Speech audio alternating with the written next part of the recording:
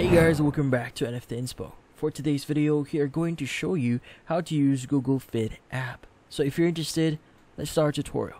In this case, for you to start using the Google Fit app here, the first thing you want to do is you want to make sure that you have the app at the latest version.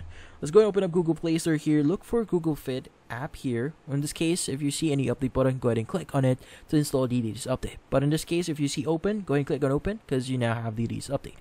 Now from here, there are a few things I need to see or remember here. So first, you see we have their homepage. The homepage actually contains all the details that you need here. That includes your daily goals, your weekly goals here, as well as the calories, miles, and move per minute that you have here. You also have your profile at the top right, so if you want to change that, you can go and click on it and change your account.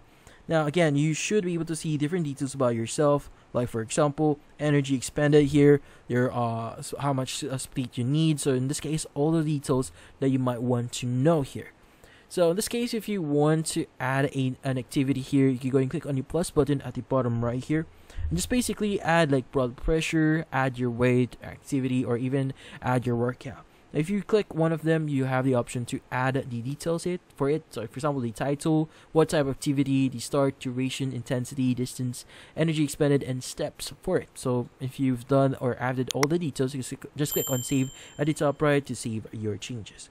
Now, we also have the journal section here, which includes the recent activity that you did on your account. So that includes your paced walk, your sleep, or any other activity here. Or if you recorded your weight or your height in the section, you should be able to see it in here as well.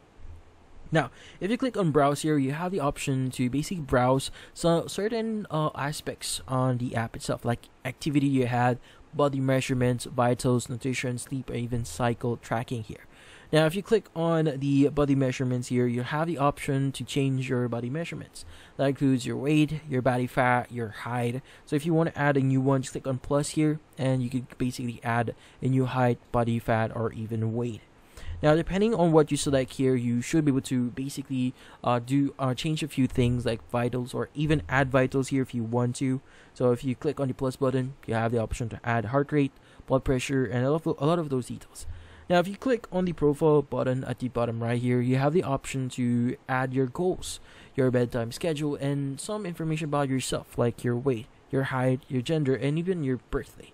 So the details that you have here generally affects the information that you actually see here in the homepage. So what are your goals and what are your targets here?